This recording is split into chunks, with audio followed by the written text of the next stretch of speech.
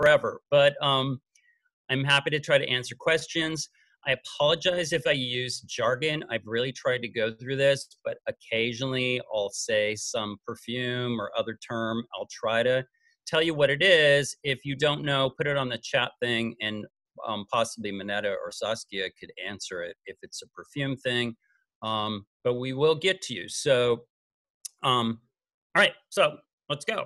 So as part of our digital thing, we are really trying to smell along with the classes. Like, it's really cool. You guys have a class coming up, and Perfumer's Apprentice is sending out supplies, right?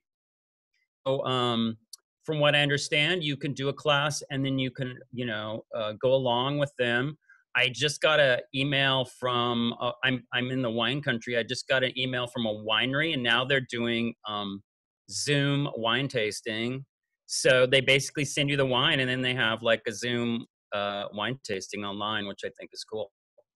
So let's get into this. So let's start. I sent you guys a link. I don't know if you saw it. It's for a little video that's on YouTube, and it's from a blog called Bois de Jasmin from Victoria, who's a perfumer, and she just happens to put up, after I decided to do this talk by coincidence, she put up a thing about smelling lemons. It's so much better than anything I could do, so I'm a little intimidated, but you might want to look at that. But she basically talks about how, if you practice smelling and paying attention and taking notes, it really helps you in translating things. I'll be talking about that a little bit today.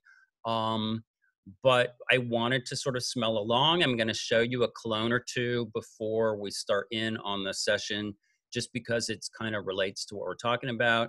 So with citrus fruits, they generally get the oil through what's called expression. They like press it out of it. There are a few fruits that they distill, like limes, and occasionally they do like a molecular distillation, but most stuff is still pressed out.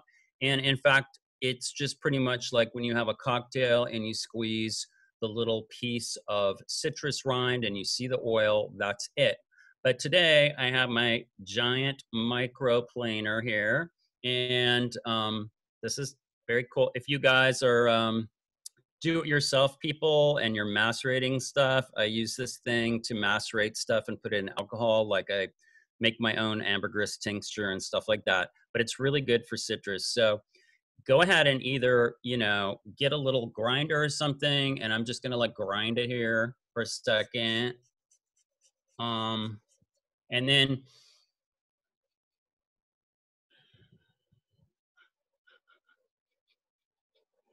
so we're gonna take these short little staccato sniffs, like little bunny sniffs of this.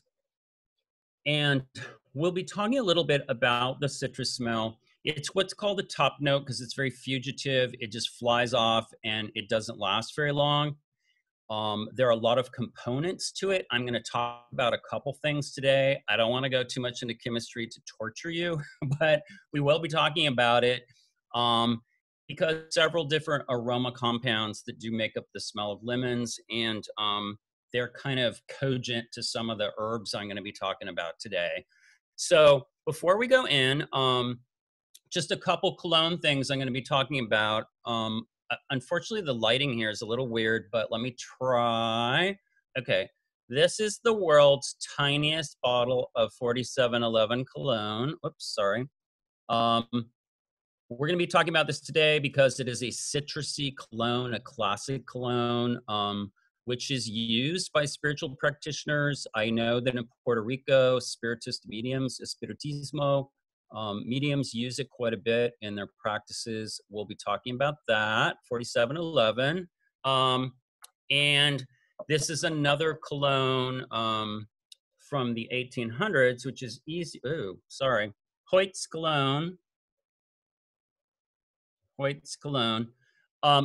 This was made in the 1800s, and it has been adopted as a lucky cologne. It's very lucky for gambling. I don't know if you can see this. I have roots in there. I'll be talking about it. A lot of times people would add stuff to colognes to make them more powerful and lucky.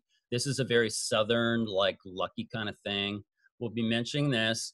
And we'll be starting off sort of historically with one of the older citruses, which is citron. But in French perfumery, they always like to use the French name, which can be confusing. So the French name for the citron fruit is C-E-D-R-A-T, cedrat, which looks like a seed rat. And this, which you might be able to see if you're lucky, um, this is a bottle. This is an a Guerlain cologne, and it's an eau de cologne that's called Eau de Fleur de Cedrat. This came out in 1920, so it's like the 100th anniversary. This is this incredible cologne that has an intense lemony flavor and aroma. It's really, really nice. It's kind of like a candied lemon.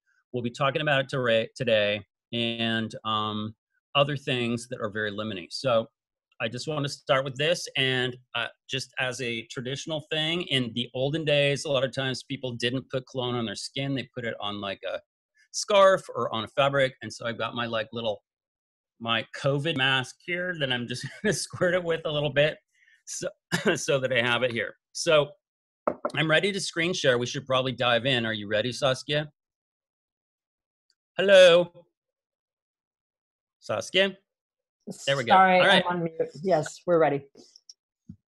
Okay, so hold on. I'm gonna just move my position. I'm hoping you might be able to hear me better because I was in a weird kind of hole back there. Is my voice okay? Yeah. Yes, okay. Definitely. So erase my head and put my little avatar in if you can. Can you do that, or just get rid of it? Done. Okay. So let me just start here. I'm just sort of diving right in right now with this as an example. So this is an Italian charm against the evil eye. It's a lemon with 3 big spikes through it. And I will be talking a little bit about the history of citrus in Italy. It's kind of a big deal. This is still a charm that is used. It's still a traditional folkloric charm. It's been updated. A lot of times they'll use nails, for instance, or they may use little push pins and put it in there with some red thread, but it's considered to be very lucky and that people will put it in their house. The reason I'm bringing this one up is because there is this whole folklore of lemons as antidotes for poisons. And so traditionally, the evil eye, which is malocchio, is thought to be this poison that exudes from people's eyes that they actually can transmit to you and cause bad things to happen. Sometimes they do it on purpose. Sometimes it's just through envy that it kind of just happens automatically. But this is a theme that lemons are very protective against poisons, including the evil eye, which will be coming up. So I wanted to just start with this. And Italy we'll be talking about for sure. We'll definitely talking about Israel. I'm glad someone's here from Israel too. So we have 2 people from Israel actually, and I think it's about 5 a.m. for them. So yeah.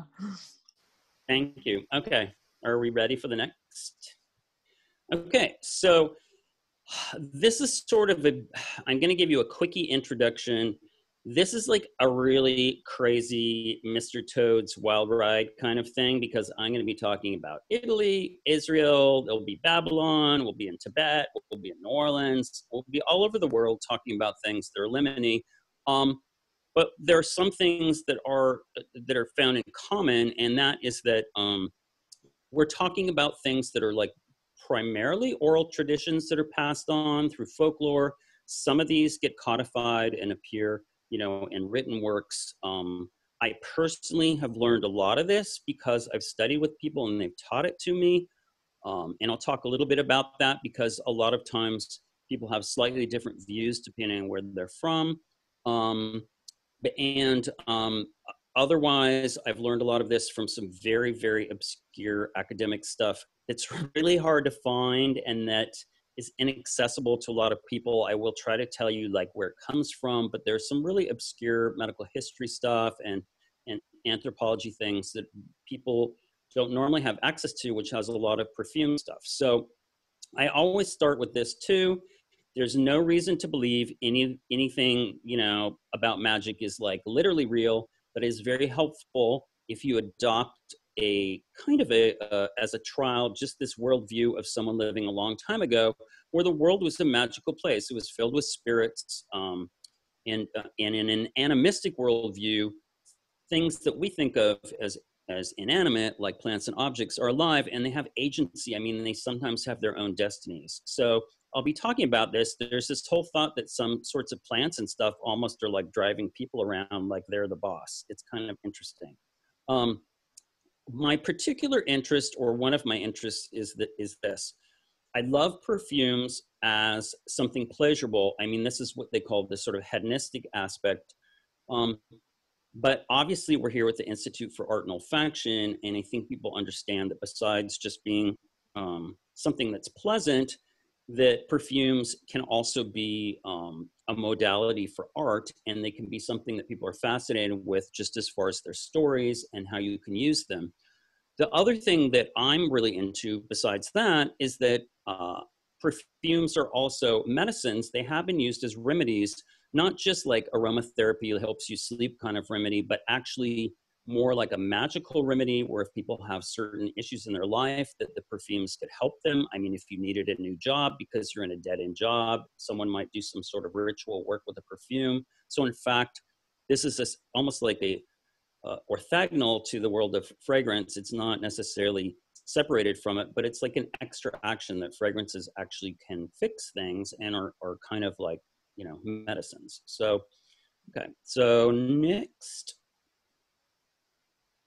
Okay, so I'm going to be talking about the word materia magica is really kind of an archaeological term, but it's somewhat stolen from another term, which is materia medica, M-E-D-I-C-A. Materia medica is usually what's referred to as lists of stuff that have a pharmacological use.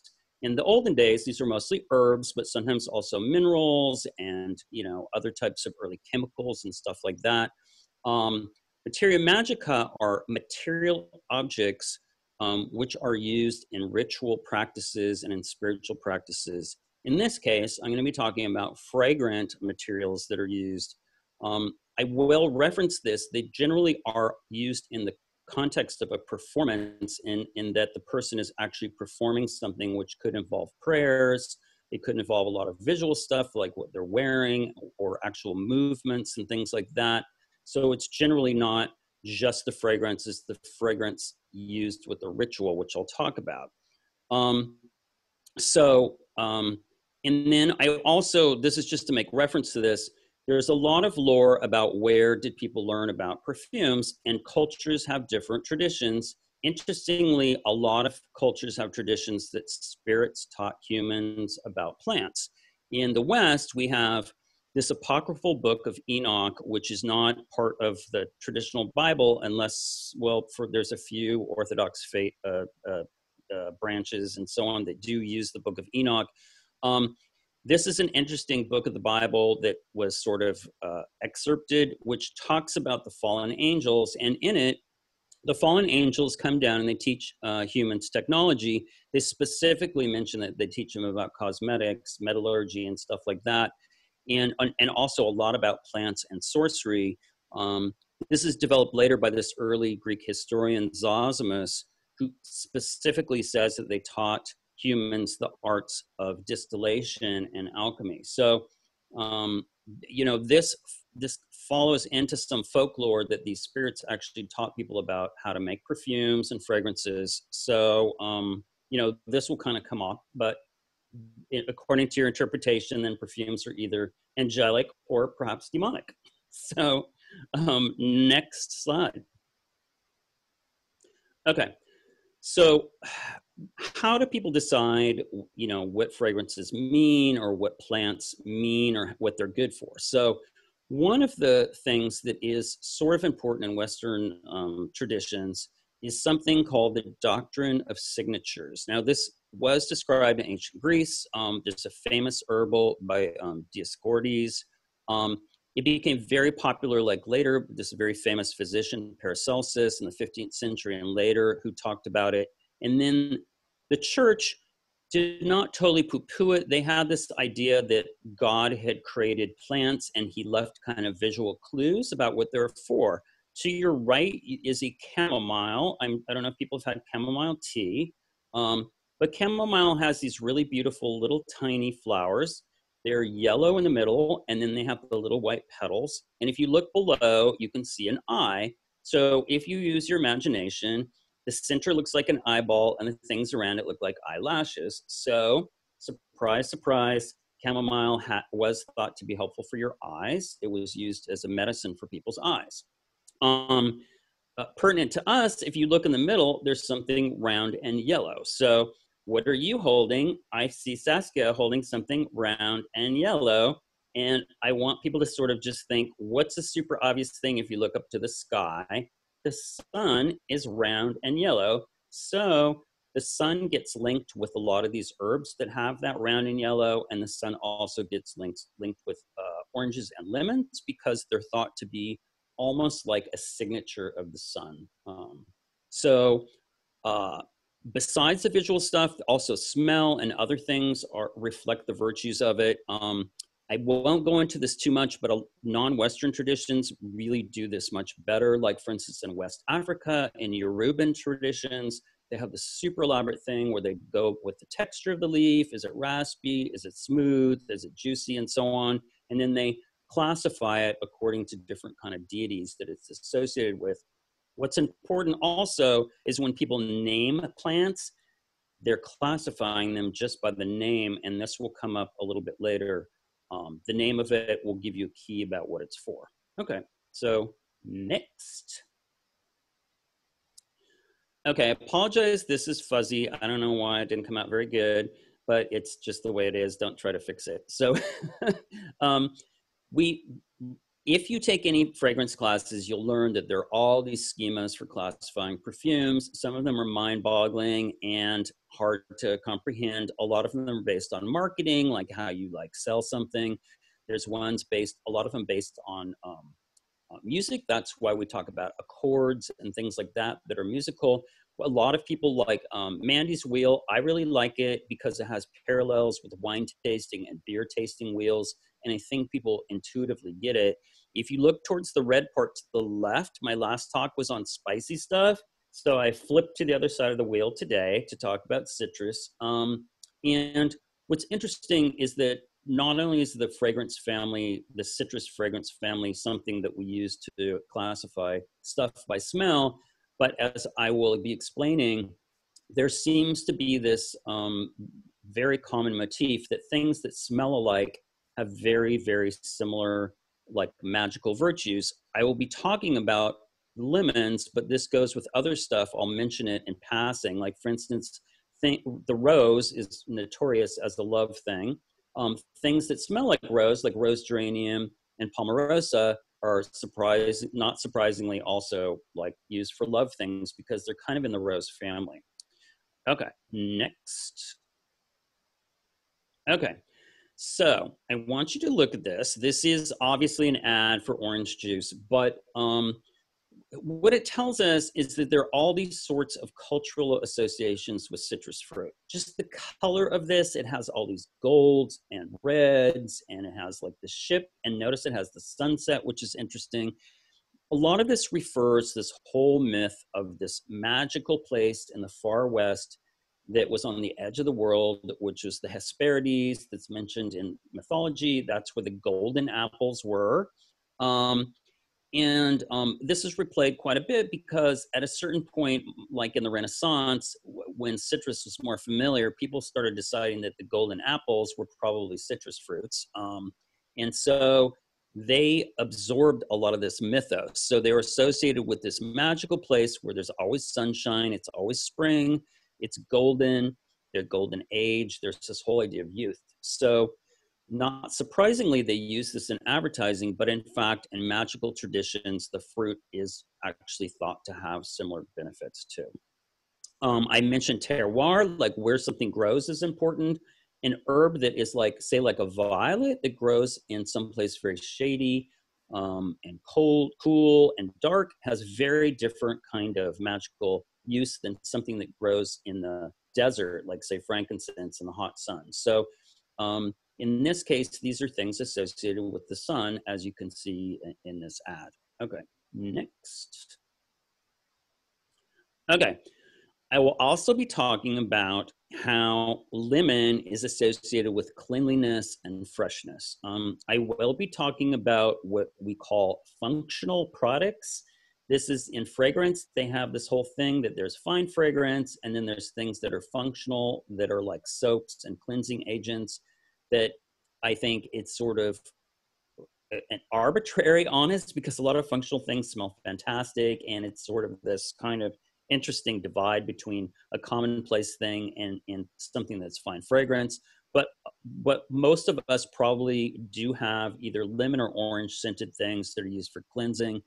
And one of the interesting things is that I will show you in the next slide is that lemon actually contains, lemons and oranges contain something that is literally a solvent, which is really interesting. And even 2,000 years ago, in Rome, people used things like lemon balm for cleansing. In the Middle Ages, they used it as a strewing herb.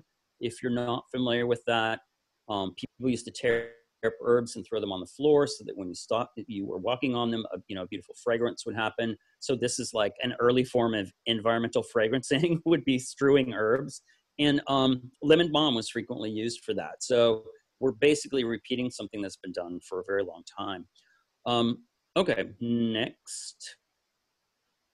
Okay, so again, this is a little not so great. So D-limonene, and I'm not going to give you guys a ton of chemistry, but I will give you a little. So lemons and oranges, in this case, lemons, they do have a lot of different aroma chemicals which make up their fragrance. They have a lot, but there are usually a few of them that are the big hitters that give the major impact of the fragrance. So lemons and oranges and a lot of other citrus have limonene in it. This is a terpene that has a very bright lemony fragrance. What's interesting is that this incredible solvent, and I think people are familiar, like if you know people who work in auto shops and stuff around grease, a lot of times they have like an orange or a lemon cleanser that cuts through grease. It is literally something that will cut through like even heavy adhesives if stuff is stuck onto surfaces. And this is really interesting because a lot of times when people observe the physical action of a plant, like if it stops bleeding or does something else, in this case, if it's a solvent, they translate that into like sort of a spiritual or healing type of function. In this case, it removes stuff that's gucky, like spiritual grease. It also helps people who feel like they're literally stuck or contaminated. And I said that it includes clearing away of people. Lemons are used sometimes for people who feel like they're stuck in some sort of obsessive relationship and they have to clear it. They will often do these rituals where they use like candles and lemons to kind of like get rid of the ex-obsessive boyfriend who's a stalker kind of thing. But it's because it's literally a solvent and it gets rid of like, grease and greasy people. Okay, next. Can you guys hear me okay? Am I okay? Nod? Okay. Okay, so I mentioned the cologne, the Cedra, which is citron. So before I talk about lemon per se, I need to talk about the parent of lemon. So it is generally assumed, or as far as I can tell, that lemon is a hybrid of citron and of bitter orange. The whole thing about citrus fruits is like dizzyingly complex. There's like the hybridized, there's like a million varieties and so on. But based on some of the latest DNA stuff, they're pretty sure that the lemon came as a hybrid of citron and bitter orange. Now, so citron is one of these kind of fruits. It's like one of these primordial kind of citruses, which they feel originated in the foothills of the Himalayas. It comes in a lot of forms. Probably most of us, like I know people from California, notice that one at the bottom that looks like a little monster or has little fingers, and that is Buddhist hand. The preferred ones sometimes look like little fists.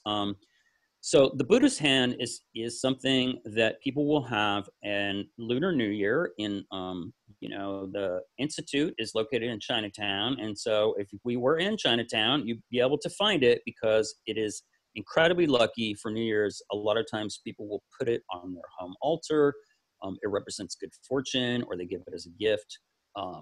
So this is a familiar form of it, but some of the other forms you can see up there are also citrons. They have, for a long time, they're associated with long life and wealth. As I mentioned, the whole lemon citron thing, they're antidotes to poisons. Literally in ancient Rome, where people were poisoning each other all the time, it was thought that like there was some magical ability to like ward it off if you had a lemon. So these are also shown in some depictions in ancient Egypt. It's pretty much impossible to figure out if they're showing citrons or lemons. It's unclear when the lemons actually appeared, but they probably are either citrons or lemons. And there's frescoes in Pompeii which show what looks to be citron. I'm not going to go into too much crazy detail, but there are ways in which they can kind of try to determine this. When we had the Egypt talk, she talked about archaeobotany or paleobotany, where they look at plant remains, or they look at like pollens and stuff, and they can tell you what it was, but they can make a guess. But anyway, so citrons have been found throughout all these cultures, but they believe they came from the Himalayas, which leads us into our next slide. Boop. Okay, so now we're in Tibet. So, okay, I find it really challenging to explain entire spiritual traditions in 30 seconds, but I will attempt to do so. So, Buddhism. So there's like probably 500 million people in the world who practice some form of Buddhism. There's so many different schools. There are certainly the very ascetic, Buddhists who live very simply out in the forest, meditating all day. Vajrayana Buddhism is one branch of Buddhism. Most people are familiar with it because it is a branch that's practiced in Tibet. It would be considered like a high church form of Buddhism that uses a lot of stuff, like, very elaborate altars, very elaborate temples. The offerings are very elaborate. And what's interesting about Tibetan Buddhism is that it absorbs or has absorbed a lot of earlier spiritual and religious practices, and they sort of like bring it all into their Buddhist tradition and, bring them into the Buddha family. So in this case, this is a wealth deity. Some people call him a money Buddha. In India, his name was Kubera. In Tibet, it's Shambhala. It's sometimes transliterated as Zambala. And it has the same root as the word for citron, which is usually Jambera. So it's almost like a play on words, like citron is Jambera and the wealth god is Jambala. And what is that thing he has in his right hand? That is a citron fruit. So in Tibetan iconography, if you have a Buddha or deity holding something, it's very important. It means they have that power. The right hand grants boons, like it gives you gifts. And so he is literally giving you the citrus fruit. The citron is a manifestation of his wealth. So clearly the citron is, a wealth-giving kind of a fragrance and plant. He is, not to get too much into detail, but in Tibetan Vajrayana Buddhism, they have these 5 Buddha families that are classified by color. So the gold or yellow family is called Ratna, which means jewel or enrichment. And so the whole family is associated with wealth. And this happens to be one of the more popular of the deities. Not only wealth, but I have heard also traditionally a long time ago, women would also go to Jambala for fertility because the fruit has a lot of seeds in it. So it is associated kind of with just a genuine, all kinds of good fortune, but mostly money. Saskia, I withheld the mantra last time, so I'm giving you the mantra here if you want to like chant mantras and bring citron fruit. Hang on, is this a fertility mantra? Because I don't need that. No, it's for money. I would say 99% Money, of people. probably. Yeah. All right. Yeah, Thank you. Jambala is very popular. Probably 99% of people are into Jambalas for money. So you could do the whole Om Jambala Jalindraya Soha kind of mantra there. So, all right. Okay. So next. Okay. Now, thank God there are people from Israel.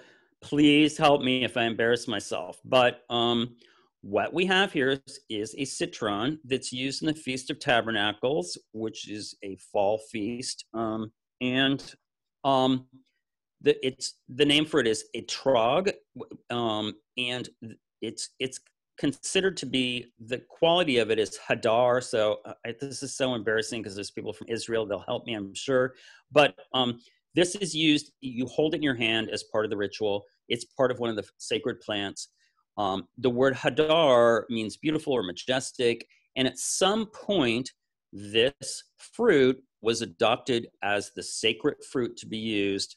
No one really knows why. There's a lot of studies that show that it was because of Babylon, some sort of exile, where there was some place where these fruits were available. But later, there's archaeological evidence of them growing in Israel, where they still grow. So they must have started cultivating them at some time.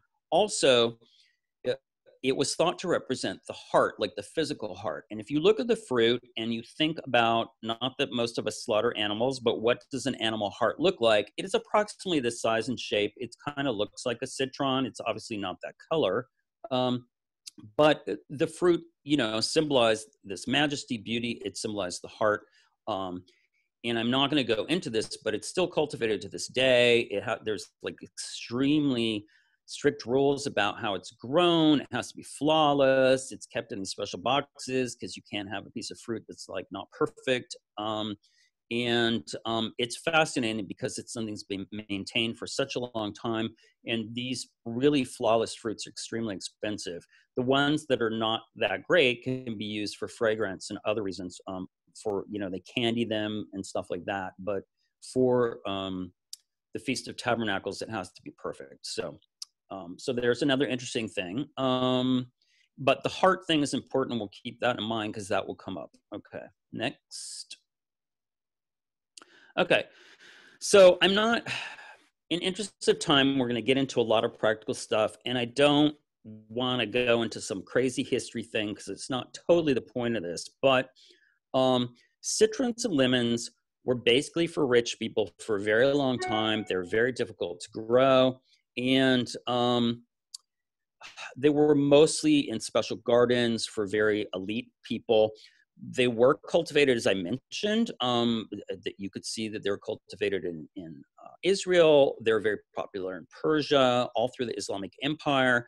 Then what happened, and I'll talk about this a little bit, is that when Sicily fell under Islamic rule, like around the 9th century, and then later southern Italy was also pretty much taken over by Muslim conquerors.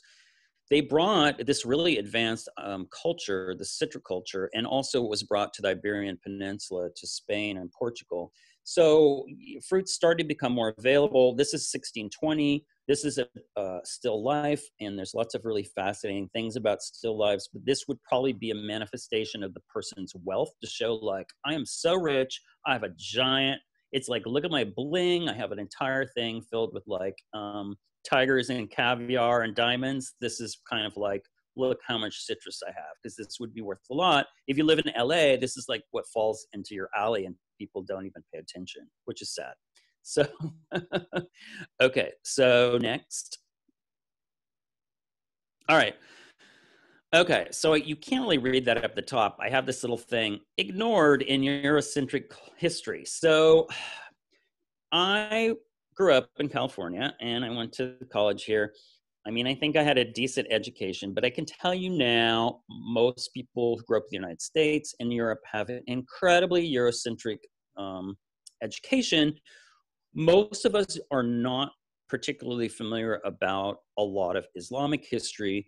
It's super important in the history of perfume. It's incredibly important in talking about citrus fruits. So I am going to bring it up. During the Middle Ages, when we kind of, so most of us have this history thing that's like this. Oh, there's Egypt and Greece and Rome, and then Rome fell, and then there were like medieval knights and everything was quaint, and then there was the Renaissance. But it it wasn't like that, because there was an Islamic golden age from the 8th to the 14th century. This shows Baghdad. There was this incredible center called the House of Wisdom. It was almost like the Library of Alexandria. And what happened, it was very cosmopolitan. The caliphs invited scholars from everywhere, including Jewish scholars, Christian scholars, to come and translate things. So, in fact, they translated a lot of texts from ancient Greece and ancient Roman texts on plants, on the sciences. And this became really the center of learning for technology.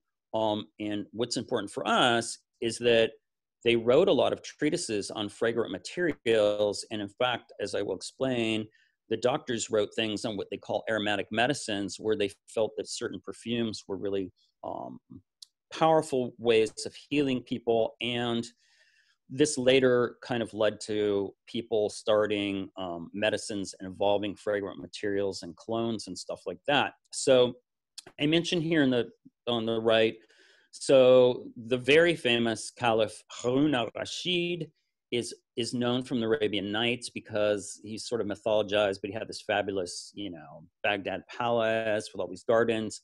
He's known for bringing gifts to Charlemagne. This was like this really important thing. And he brought these enormous bottles of perfume or containers of perfume, along with like precious ivories and clocks and stuff like that. But this is really fascinating because it really shows they were incredibly advanced in fragrances during the Middle Ages. And later this became kind of an important thing. So, all right, next. Okay, on the right, that thing is an apothecary bottle. So an apothecary is kind of like a pharmacy. It's where people would go to get all kinds of medicines, but it was like a place filled with all kinds of incredible fragrant spices, with like incense resins, all kinds of things like that.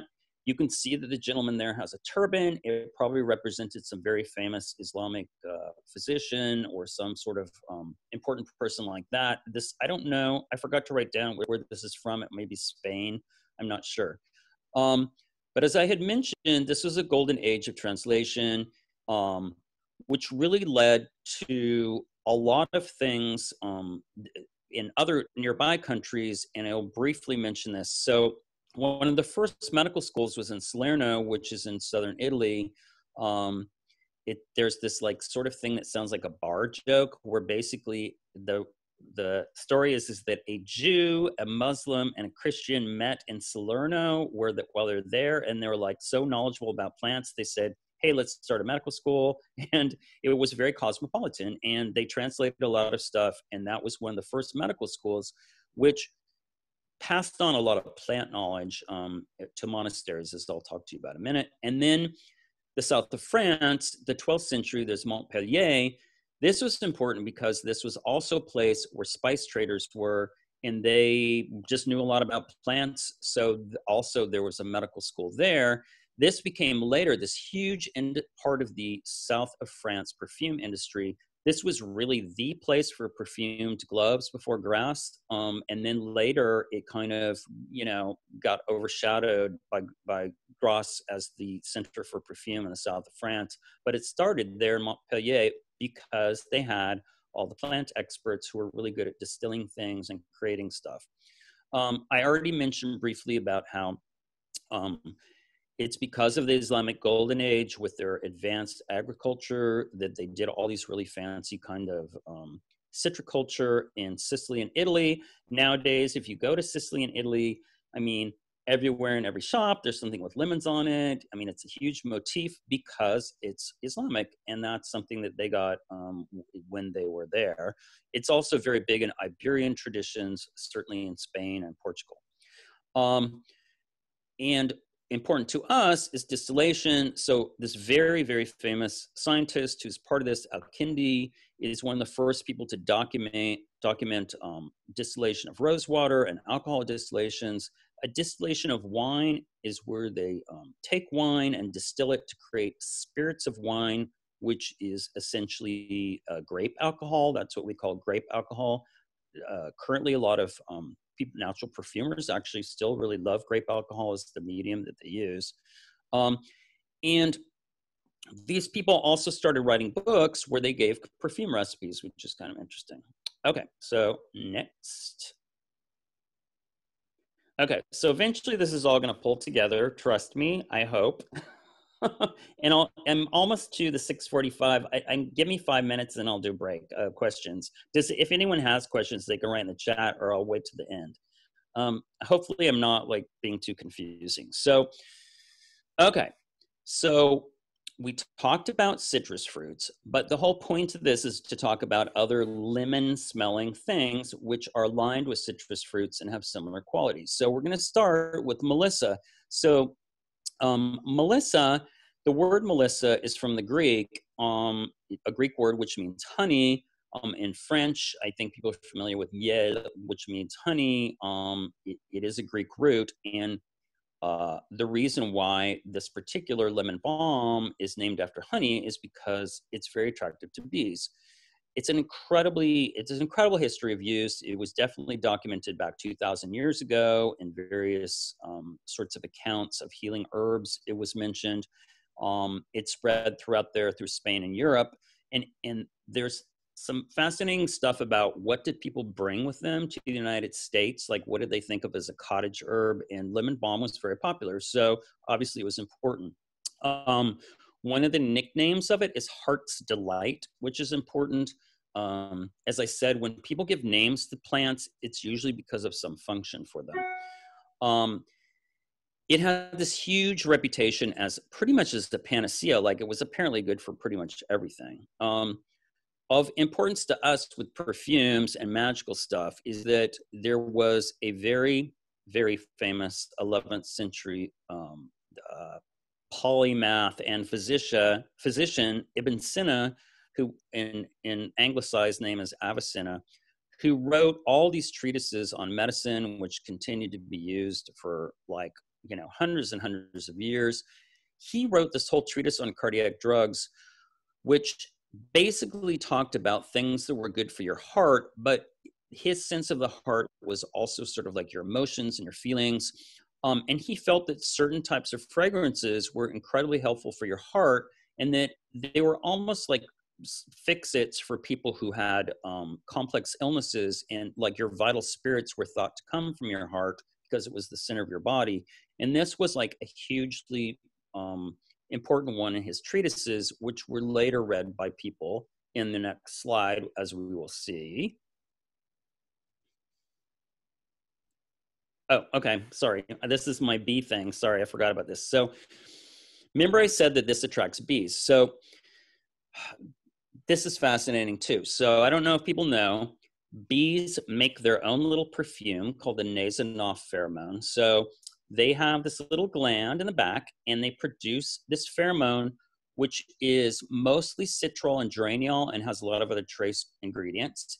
And they use it to mark the hive, and it marks the hive so that people come back to it. And apparently they also mark their favorite flowers, like it's some sort of Yelp review, like this is the best flower, hey, come on by. And of interest to us is that they make a knockoff pheromone. This one here says bee bait. My understanding is it's 2 parts. I'll talk about the chemicals in a minute, but it's 2 parts citral, 1 part geraniol. And the reason why the bees love the lemon balm is because it has a huge amount of citral in it, and that's the thought of why it attracts them. So the ancient people who did beekeeping for like more than 10,000 years knew this and wrote about it. And it's symbolically important because something that draws bees also draws affluence, because honey was thought to be very lucky and a sign of like wealth and so on. So here's another kind of symbolic thing that says that this lemon scented herb draws like golden, good, rich things to you because it draws bees. Okay, so next slide here. Oh, okay. This isn't very good. But so just to throw in a perfume here because I feel like I needed to. So lemon balm or melissa is something that has been used as a fragrance note. The essential oil is incredibly expensive, and it's notorious as being one of the most adulterated of all essential oils because when you do a steam distillation of lemon balm, um, it it basically you use massive amounts of material and have just a couple drops of essential oil. It doesn't produce very much. It's a very difficult distillation, and so it's very expensive. But it has been used, and so according to I think I gave you the Arctander reference. So according to Arctander, um, lemon balm was used in the top note of this famous fragrance from the 40s. And it had a lemon balm and lots of other citrus notes, and then otherwise it was sort of a floral aldehyde. But the name of it is really interesting. First of all, notice that it's a big round bottle and it's gold. I mean, it kind of looks like a lemon, right? So it's eau de cœur joie, which means eau of heart joy. And if you remember when I was telling you what the name of this herb is, it's also called heart's ease. So it had this whole thing about joy and the heart. Obviously, someone probably had read about some of the lore of lemon balm. This perfume, just as a side note, is one of my favorite perfumers. Is like one of the first women to make a name in perfumery is Germaine Cellier. She made Fracas, which is this incredible white floral fragrance, and she made Vent Vert, and she made this in the 1940s. Just it's interesting because it features lemon balm, so I had to throw that in there. But symbolically, the heart joy thing is important, as we'll see in the next slide. Ready? Okay. So I mentioned this, I think, last time because I was talking about spices, but it is important. So cordials. If you look in the middle there, I use the word cordial. Cordials nowadays is used for just kind of like fancy herbal liqueurs, but in fact, these were originally medicines that were made mostly in monasteries. The word cor means heart, and these were literally thought to be medicines for your heart. And because of that, they chose various plants and herbs that were aligned with your heart, and they frequently actually colored the cordial gold. Sometimes they added flakes of gold. Sometimes they added things like saffron, which would make it gold.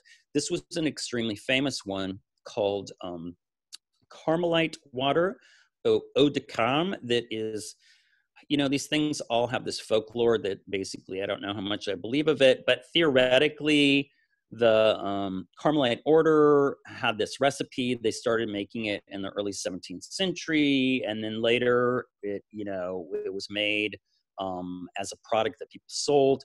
And the ingredients from the one list that I saw is that it has lemon balm and lemon peel, so it has 2 lemons in it. Then it has a bunch of spices. It has nutmeg, coriander, cloves, cinnamon. It has angelica. And then it's in spirit of wine, which is a grape alcohol. Now, if you look at the top, why this is important is because the monasteries were the inheritors of a lot of this incredible advanced information about herbs and plants. Because they had these amazing libraries and they had people who could read, they often had similar libraries to some of these early medical schools. And they had this whole mission of treating the ill. And so most monasteries would have an infirmary, which is a place where you treat sick people. They would almost always have an herb garden. And this is why monasteries maintained a lot of fragrant plants from ancient Rome. They carried on a lot of traditions by growing like lavender and roses and other fragrant things and saving them. And they had still rooms. There's a lot of archaeological evidence that they, in fact, were doing some distillations really quite early in really small scale, just tiny artisan distillations. But they would make these cordials, and these would be used for healing. They were used for your heart. But like I said last time, the idea of the heart, that it was also your emotions, and that there was this idea if you treated people's heart, like the whole rest of their body would kind of also be benefited, because the heart is in the center of your body. It's kind of like the sun. It really kind of benefits everything. So This really tells you this whole symbolic thing with citrus, that it does all these kinds of good things at once. And as we flip to the next slide, I'll start talking about colognes and stuff, but do people have chat questions, or do you want me to wait to the end? Yeah, actually, there's, if you don't mind, is now a good time to ask a quick question on behalf of someone? Or is it in the chat? Because I don't see It's it. it's to Let me me look. privately. It's to me privately. Oh, no, that's fine. Yes, read it out loud to me. Okay, can James talk about how scent is a gateway to the soul and the spirit? Sorry, glasses. Can James talk about how scent is a gateway to the soul and the spiritual quality of aroma? Lemon has a rough texture, bitter rind, yet beautiful aroma. Is that part of the Materia Magica story? Wow, that's a really good question. I'm not sure that I could do a sound bite for that, but yes, I do not mean to imply that I'm only talking about the fragrance, but the physical appearance of citrus is important, as I said, because it's round. That's very important. Because it is yellow, or gold. That's very important. The roughness of it, I'm not totally sure. That's interesting. There are some classifications, but I'm not sure about that. The whole thing of the sun is because of, it's complex, but there is this whole traditional medicine about medical astrology. The sun is placed in the center of your body and your heart, and it's thought to control lots of different things. And so if people were melancholy or they're having health issues, a lot of times by dialing up the sun, by using solar kinds of plants and stuff, they would be benefited by that. I don't think that's an adequate answer, but it's a really good question, but it would be like an hour to answer it, I think. So maybe towards the end, I can answer it better. Okay. Okay, thank you. All right. Anybody else before we move on, or? Oh, yeah. Okay. Okay. Well, we'll see. I hope I'm not incomprehensible. So, okay. So here we are in Florence. This is Santa Maria di Vella. This is the pharmacy in Santa Maria di Vella, which, if you're familiar with it, they have stores like in Beverly Hills or somewhere in West LA, I forget where it is, and elsewhere, where you can buy these like incredible soaps and colognes, and they have this famous potpourri, which is like insane. It's really expensive, but it's really great. I was really fortunate to go on this tour with a bunch of perfume people with Sniffapalooza, where we spent like this huge amount of time, and they took us to their museum and took us through all these things. But it's interesting because it's quite intact. It was a monastery apothecary in the 13th century.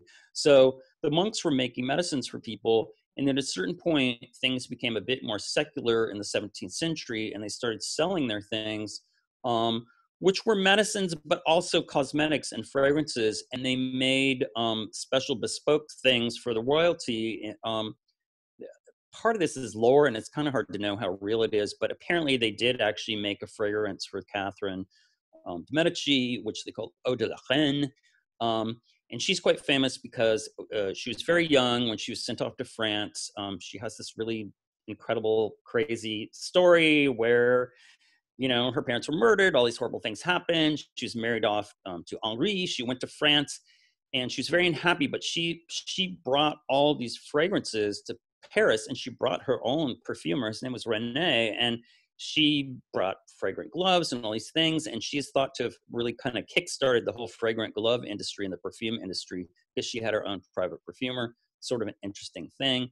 But this is an example of what, one of these sort of monastery apothecaries would be like. And it keys us into the next slide, which is that cordials and things eventually became colognes. So this is as recently as like the 18th century. Sadly, you can't read this, but down towards the bottom, it has this whole little thing from the Royal Society of Medicine. It's basically like a medical like review, like, yes, this is like a panacea. It's good for everything. It cures all illnesses. And remember that these were made of grape alcohol. So sometimes people did have little sips of it, or they put it on sugar cubes, but they most often splashed it on their neck and so on. And it was thought to have some sort of healing ability and also kind of to refresh you. And as you see, it has like all these sort of like magical symbols associated with it, and mythological kind of motifs. But it was still considered medical like as recently as a couple hundred years ago. Okay, next. Okay. So all this stuff that I've been gabbing about kind of leads us into how things that are lemony became almost like miracle waters that were used for all kinds of things as far as healing. So I showed you the little teeny tiny bottle of 4711. And I don't really want to go off on too much of a tangent because I did a cologne class before, but just basically what happened is that eventually these early things like Carmelite water started being transformed into early colognes. And then someone from France, the Farina family, went off to Germany, and that's how we started with one of the first commercial colognes, which is 4711. The story, which makes sense, is that, well, they claim they got a recipe from a monk, which could be possible because monasteries had recipes, and was basically a citrus cologne. And the reason it was in Germany is because Germany could level up and do larger scale distillations because they were more technologically advanced. So instead of having a tiny distillation, they could do like a mega, big, huge distillations and actually produce lots of bottles of 4711, which became very famous. First, it was called Aqua Mirabilis, and then it became 4711. So this is still produced. Obviously, it's not the original formula, but it's really beautiful. It's a lovely cologne. And what's fascinating is that it is used as a spiritual cologne.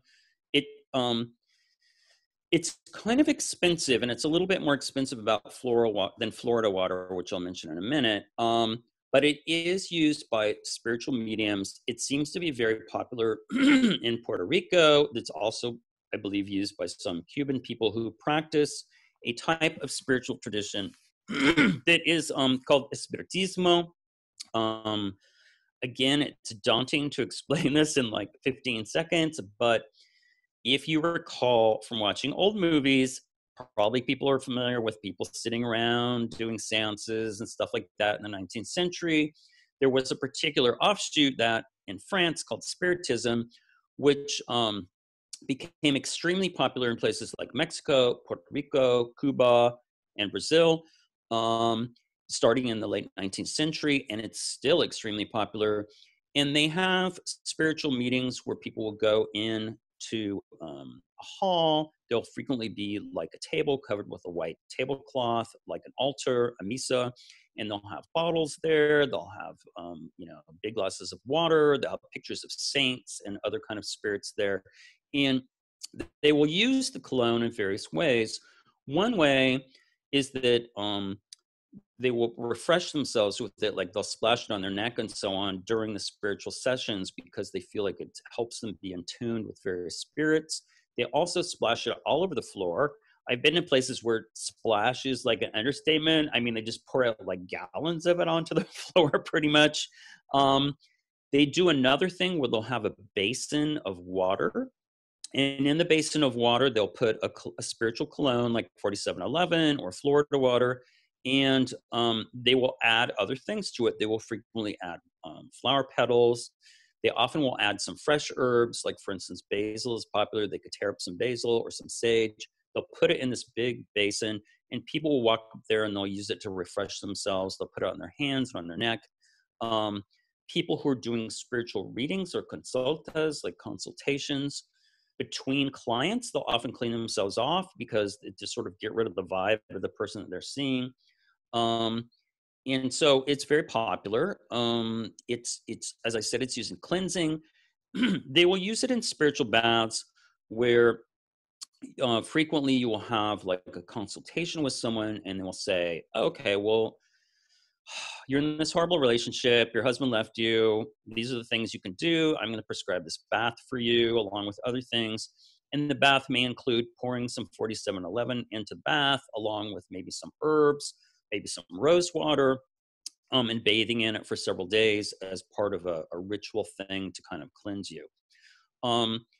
Other ones that are popular, Florida water is by far the most popular one, mostly because it's everywhere and it's relatively inexpensive. Now, is Tim gonna redo his Florida water class? Is that a yes? Hopefully in the future. We'll see. Yeah, hopefully. So I hope Tim does this. He was going to do a whole Florida water class where he teaches people how to make Florida water. The deal with Florida water is that it's citrus. There's some lavender, clove, cinnamon, a few other things in it. It's extremely popular, and mostly because it's easy to get. You can pretty much, if you're in Miami, you can like walk into the Walmart and get it. I mean, it's like that easy to get. The Hoyt's cologne is very southern. I may mention it a little bit later. These all have very similar uses. They're used for protection, for luck, for healing. I'll try to give a few more examples as we move on. But just hopefully all these threads pull together where like lemon seems to have this miraculous ability to do all this kind of cleansing. It wards off the evil eye, it makes you more joyful. And it sort of jumped the gun and become like a spiritual product in a lot of traditions. Okay, so next slide is for cleansing. So, there we go. So,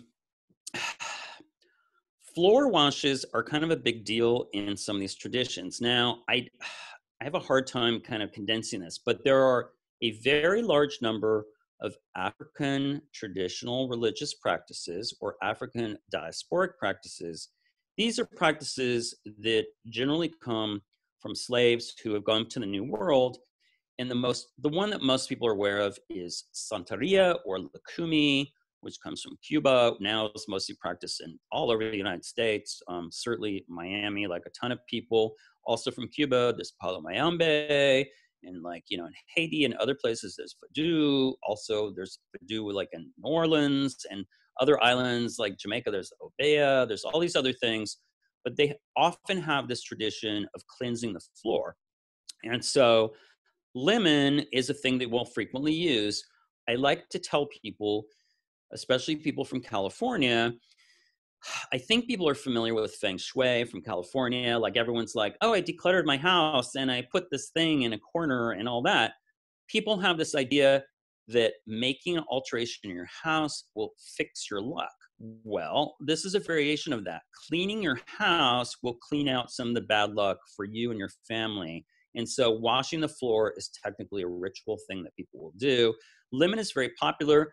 Ammonia is considered a very hardcore cleaning if you really want to clean stuff out. And so there are spiritual workers who buy lemon scented ammonia and just slosh it out in the mop water and use it as a hardcore cleansing, like probably 10 times as much as, like it's a 10 times super powered above sage kind of cleansing. If people just really want to cleanse it out, they would do something like this.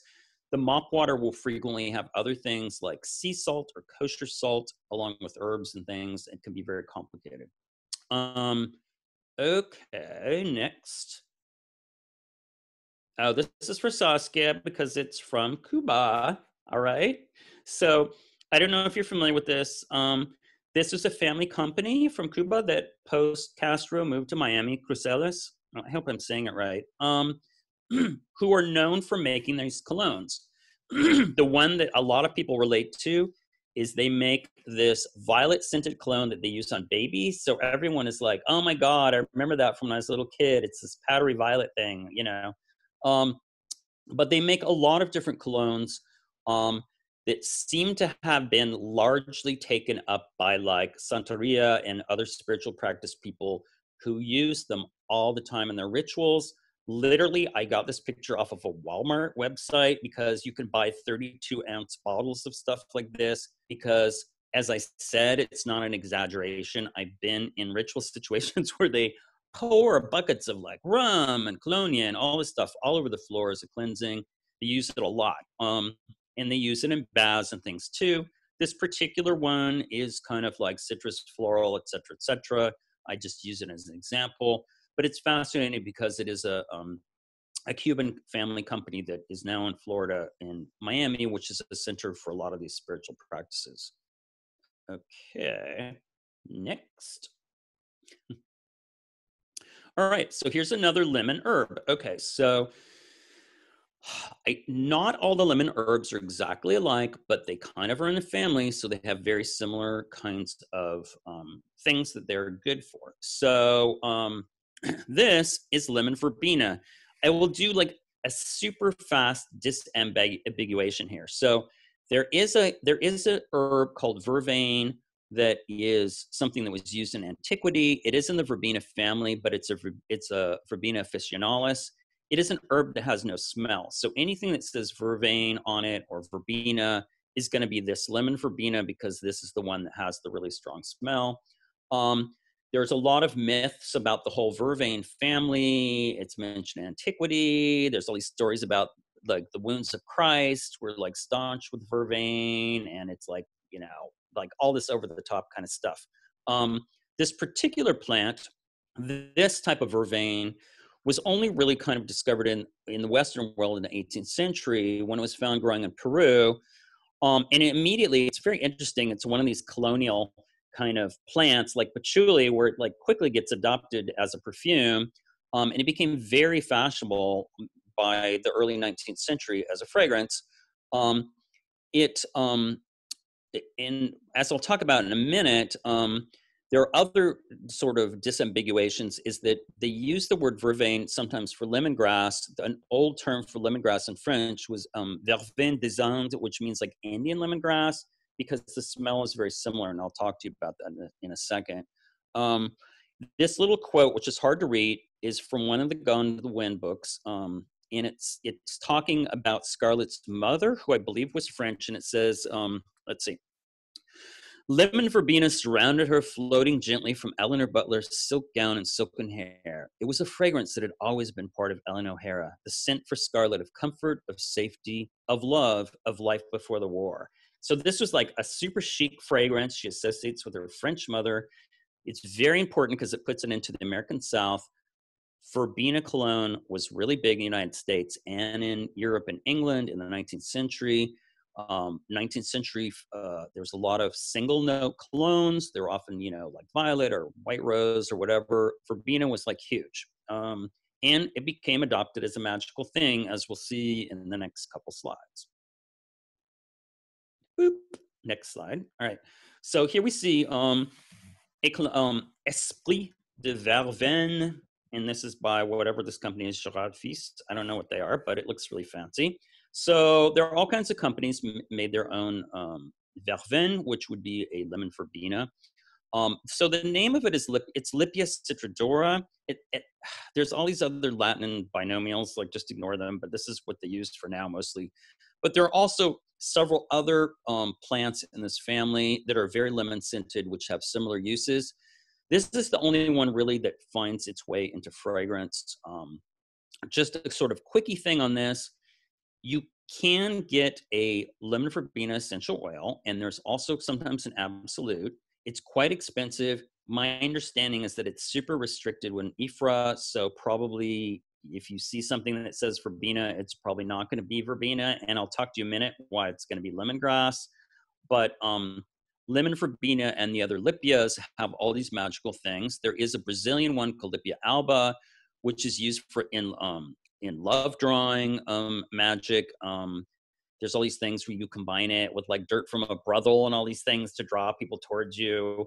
But it's something that's available in Brazil, but not really in fragrances as far as I know.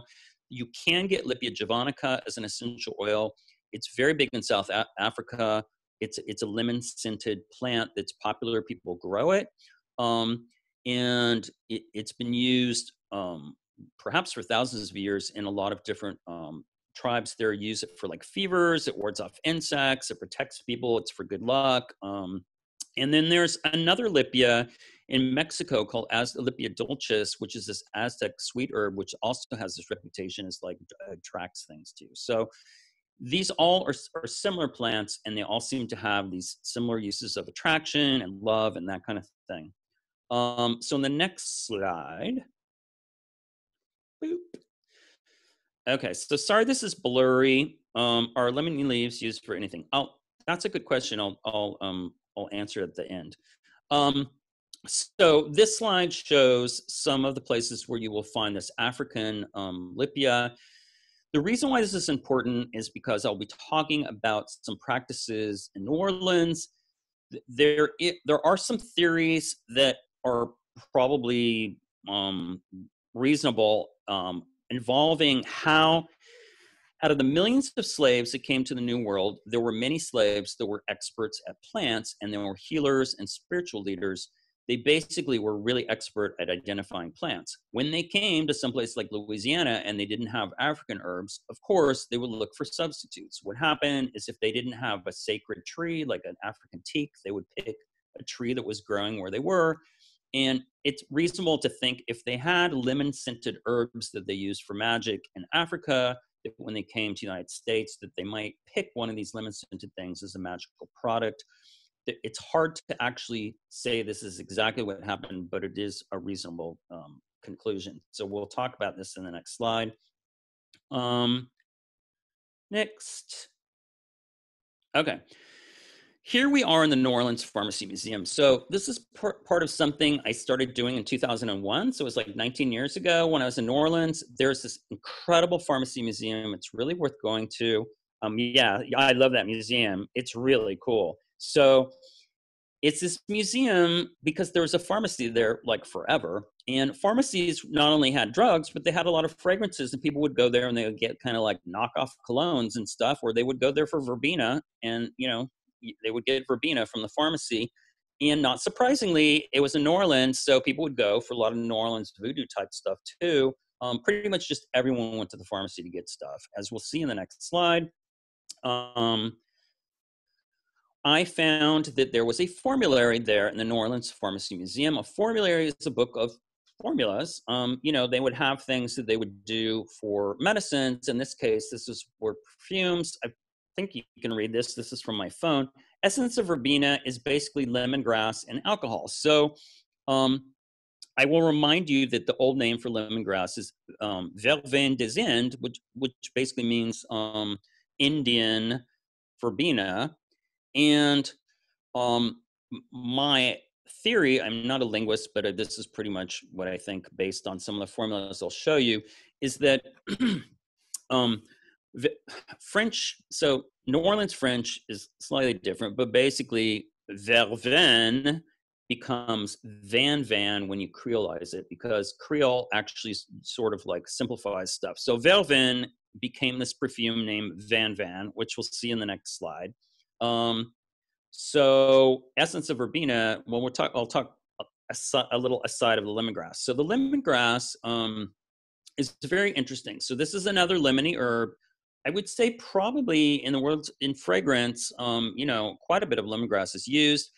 It's a cymbopogon, and there's probably more than 100 different cymbopogons. There are grasses. The ones that we're familiar with that are lemony are lemongrass and citronella. Lemongrass is the one that's used in fine fragrance. Citronella tends to be more functional. And also we know that it's used as a bug spray or in various candles and stuff because it repels insects, which will be important. I'll talk about that. But then another cymbopogon that's very heavily used is palmarosa. Now, palmarosa has something called geraniol, which smells super rosy. So this particular cymbopogons can go in several different directions. There's all different types of like sub classifications, but they are important because they're really ancient. There's a lot of both evidence in sort of textual evidence and formulas, and also sort of tombs that there were cymbopogons in ancient Egypt, that they used them in fragrances and in incense. My understanding from them looking at them is that they can't really tell what kind of cymbopogon, so they can't really say, did it smell like lemons or roses, but they did use them in fragrances, and they are still used in Africa. There's a type of a Sudanese cymbopogon called mahareb that's used to ward off the evil eye. They use it in incense, so I mean, it still is used in Africa. And lemongrass mostly consists of citral. That's the main thing that you find in it. Okay, so next slide. Okay, I won't do too much science, but here's the scent function thing. So citral is a aroma compound. It's actually two right and left-handed molecules that occur together, not to be boring, but it is found in a lot of things. It's when we talk about natural isolates, it's like chemicals that we isolate from various things, in this case lemongrass, that has this wonderful lemony smell. But lots of things have citral, like the verbena has it, most citrus has citral. Lemon myrtle is something that's intensely citral, super lemony, lemon eucalyptus, lemon basil. All the lemon geraniums, or they're actually pelargoniums. If you grow those, they grow them a lot in California. These all have citral, and they all have similar uses as far as being lucky. So next. Oh, I also wrote against pests, so I'll just throw that out. These are used for insects. Now, here's function is reflected in spiritual things. So what do we call annoying people who bother us all the time? We call them pests. And so if you have people who are buzzing around you and always bothering you and draining you, you could use lemongrass in a spell to like ward them off. And in fact, it's thought to protect you from annoying people. In case you want to do that, you can start using that right now. But that's another interesting thing. So back to New Orleans. I will show you a picture of the book in a minute. Zora Neale Hurston was this incredible Harlem Renaissance writer. She's really brilliant. She studied anthropology, and she got funded to do this incredible, what was called a folklore study in the late 1920s in the South. And she went to New Orleans and other places, and she was taught by a number of people who taught her that if you use this thing called Van Van, that it was incredibly useful. It was like a multi-tool. You could use it for luck. You could use it for gambling. You could use it for cleansing you. And the neighborhood of Algiers is in New Orleans. It had this reputation as being the hotbed for this type of spiritual practice called hoodoo or conjure or root work. And apparently there's all these stories that you couldn't walk down the street. The whole place smelled like Van Van all the time. It was like just like a lemony smell was like on all the sidewalks because it was so popular. This is the article from 1931 called Hoodoo in America. And the next slide is a book that came out later in the 1930s. This was kind of a book version of some of her research.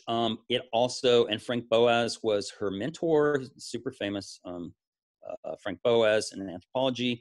And this talked about a lot of the folklore she got there. And she gave some formulas. So in the next page, the next one, we will see. Okay. This is from the book, Essence of Van Van, 10% oil of lemongrass and alcohol. So it's exactly what I said. Van Van is basically lemongrass and alcohol.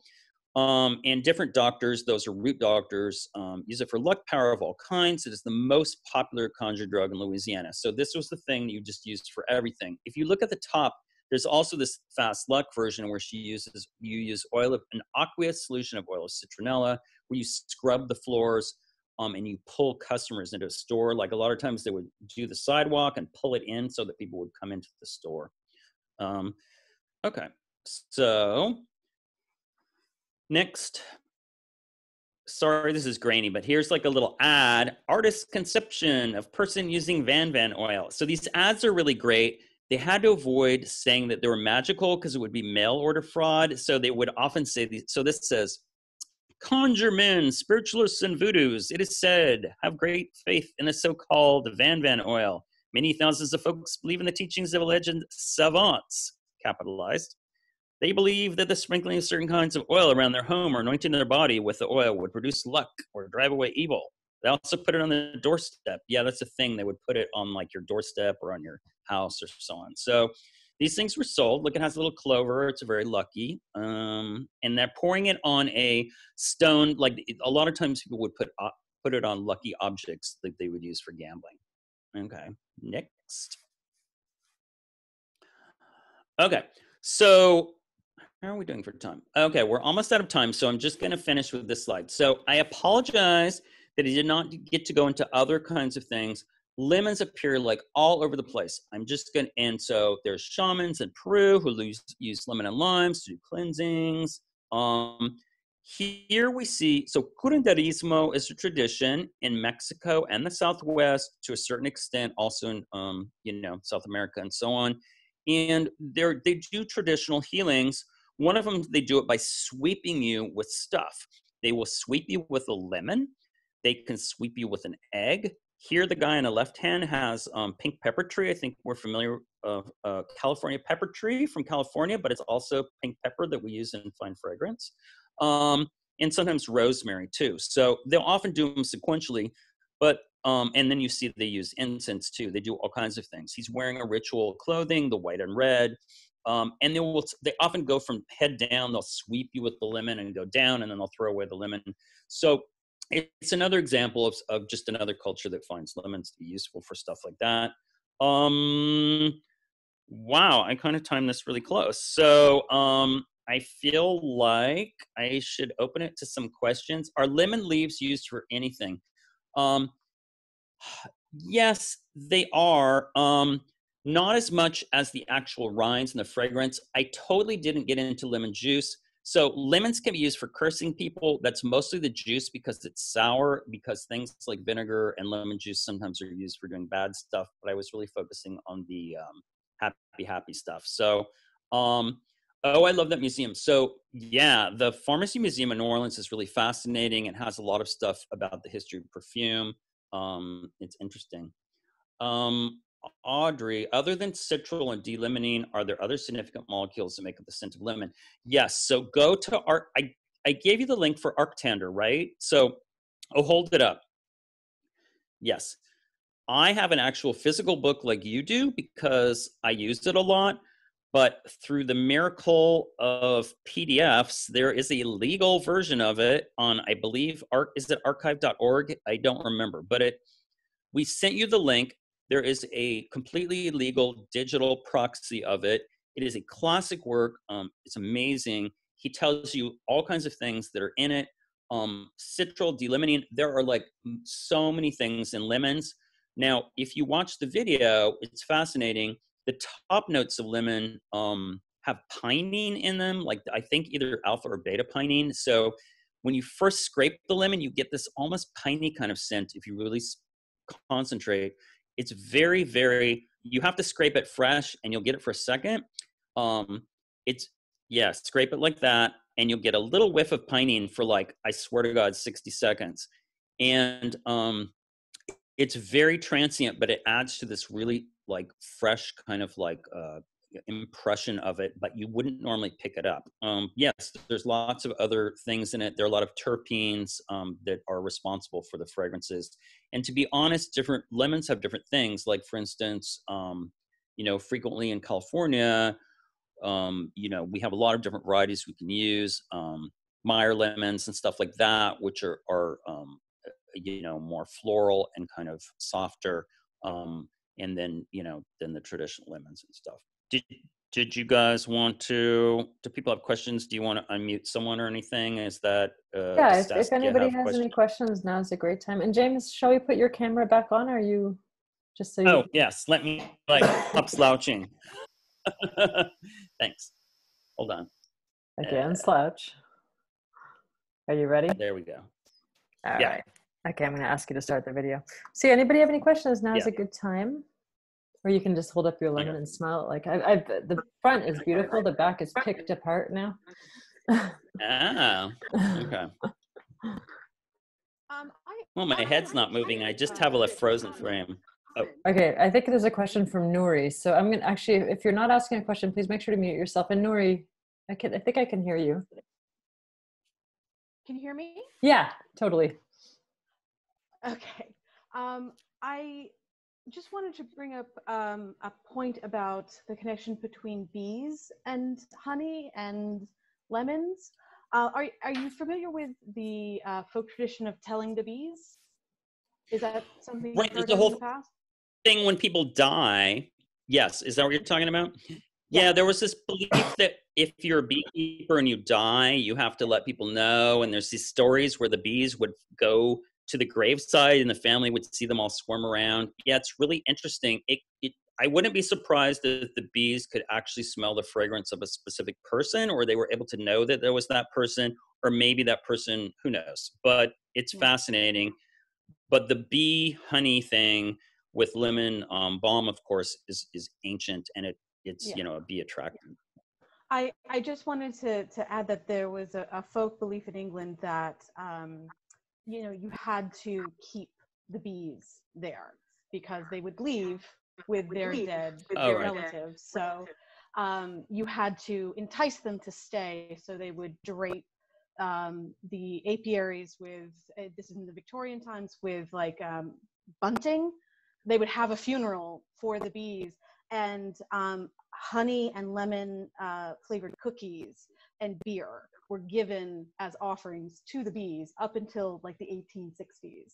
And I thought that was very interesting that they specifically made honey and lemon flavored food that obviously the bees were not eating, but it was ritualized as something, even into industrialized England. So I thought that was very interesting. And now we give them pesticides.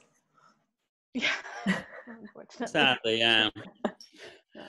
That's very cool. Someone should do a whole, we use both beeswax absolute and honey in fragrances.